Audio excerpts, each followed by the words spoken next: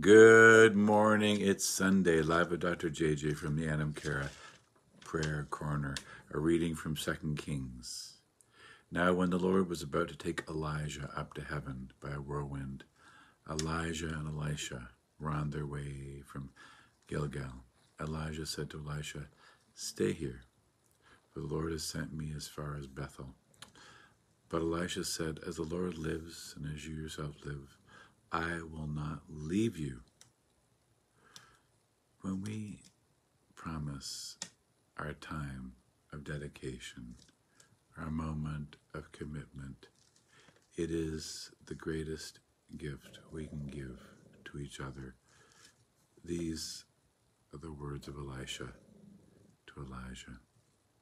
I will stand beside you. And the text suggests at least two faithful responses to the crises of in-between times, persistent and silent watchfulness. It's unclear what Elisha expected to receive from Elijah in terms of the double portion.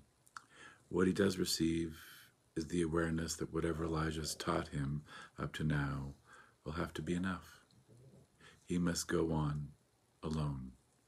What he receives is grief. Having crossed the river, Elisha entreated Elijah to grant him a double portion of the prophet's spirit. A double portion was at the share of the inheritance the elder's son, the legitimate successor, received. And from his father in the patriarchal structure of ancient Israel, Elijah was making a bold claim. And Elijah assured him that it would be granted if he would be courageous enough to witness Elijah's departure. Here we see a final test of his courage. Would he be able to withstand an encounter with the divine? And how do we today withstand encounters with the divine?